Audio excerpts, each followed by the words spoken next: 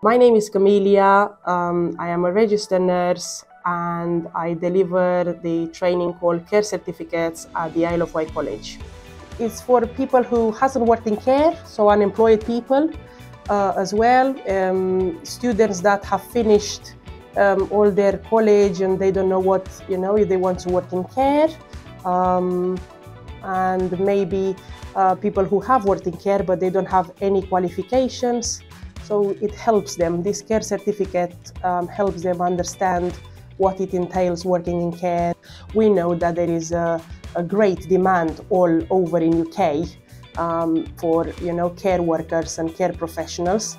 Especially living on the Isle of Wight, we have a limited pool of people that work in care.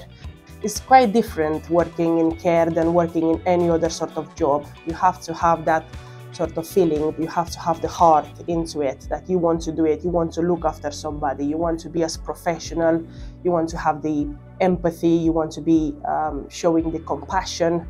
But it's quite rewarding at the end of the day when you go home knowing that you've done your best for that person that you looked after and you brought maybe a smile on their face.